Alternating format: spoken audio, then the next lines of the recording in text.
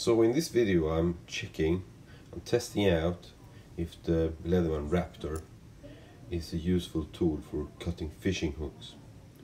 That would be very nice because then you can bring it on your fishing trips and it can be used for multiple purposes. As you see here, this is the normal size 1 regular type of fishing hook, and I'm pressing as hard as I can, and there it cut off the hook. That was, however, a low quality steel hook, size 1.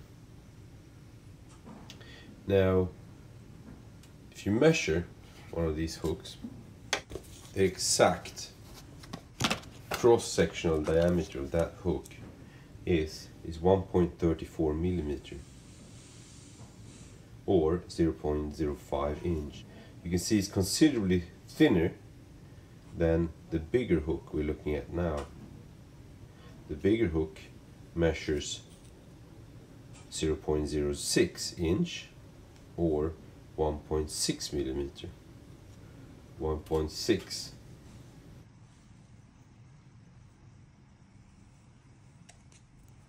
It's almost half a millimeter thicker. Now the second hook that you're looking at here is the same dimension as the first one, but however this is a high quality steel mustard hook. It's a tempered steel hook.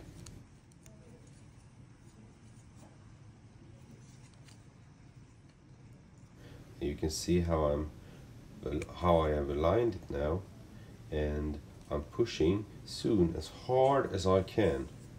This is not a very big fishing hook.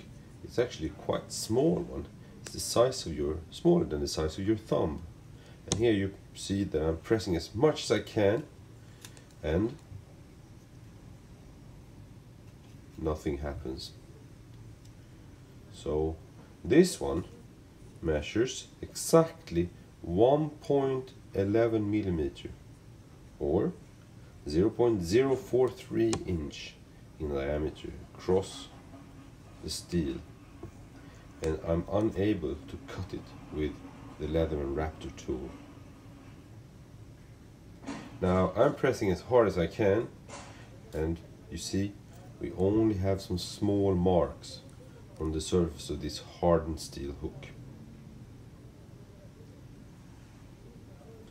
Maybe you've already seen that in the first case I pressed so hard so that when the hook broke, I actually hurt myself in my hand, and so you can see some blood coming out there.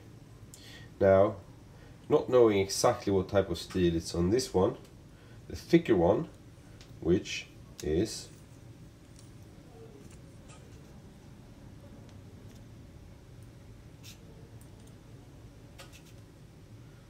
0.06 inch in diameter or 1.61 millimeter here, well, that was impossible to cut it off regardless of what kind of steel there was in the hook.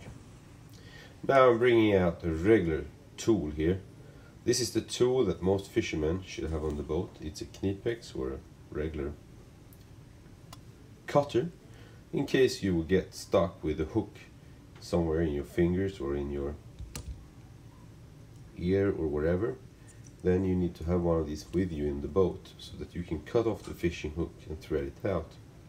And with this Knipex cutter, cutting these sort of fishing hooks is a no-brainer. It's very simple. They just cut off in a fraction of a second.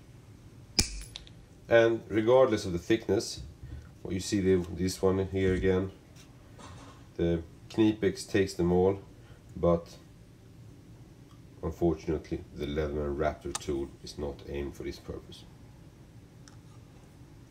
Cheers guys, thanks for watching.